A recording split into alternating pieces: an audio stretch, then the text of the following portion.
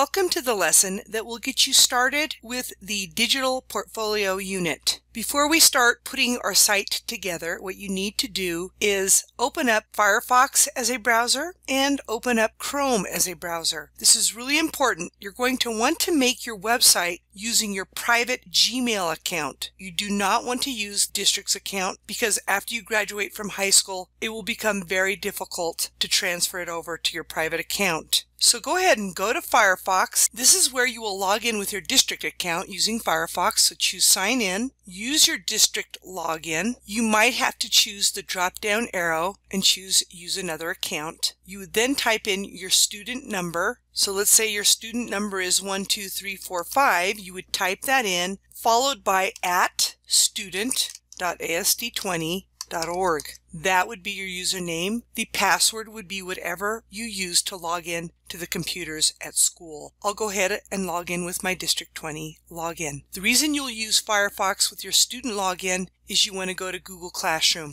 to pick up materials. That's the only reason that you're using your student login at this time. You would then go to the class period to pick up the resources for this unit. Now we're going to go to Google Chrome. You're going to sign in with your private Gmail account. If you don't have a Gmail account, you need to set one up now. You would click on Sign In, and when this window loads, choose Use Another Account, and then choose More Options, and that is where you could create an account. You need to do that now. If you don't have a Google account, you need to set that up right now. I'm going to go ahead and sign in with my private account. And with this loaded, I'm going to click on the Google Apps in the upper right corner and choose Drive. This is where you will put everything for the portfolio unit that you plan on putting on your digital portfolio. You will choose New Folder, type in Online Portfolio, and then choose Create. Since you want everything to be viewable when people look at your website, you want to go ahead and share the folder right now so that anything that you put in that folder will be viewable. You're going to right-click on that folder and choose Share. You're going to choose Advanced. You're going to change it from specific people to on public. And then you want to say Can View Only. You don't want to give them any other privileges. And then choose Save. And then choose Done. I'm going to right-click and I'm going to change the color. I'll make it red. You're then going to open that folder. You're going to do File, New Folder, and you're going to type in Middle School. You're then going to choose New Folder again and type in 9th grade.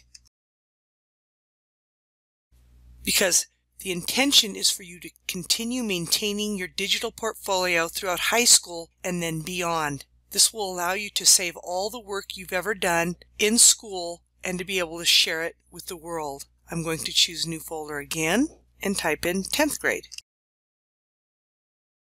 I'll do New Folder again and type in 11th grade. And then last but not least, I will do 12th grade.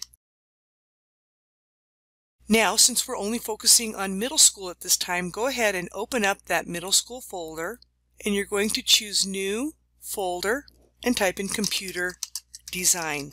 Depending on which other classes you plan on representing for your digital portfolio, you will make folders for that now. For instance, if you want to represent Lang and Lit, you would do New Folder and type in Lang and Lit.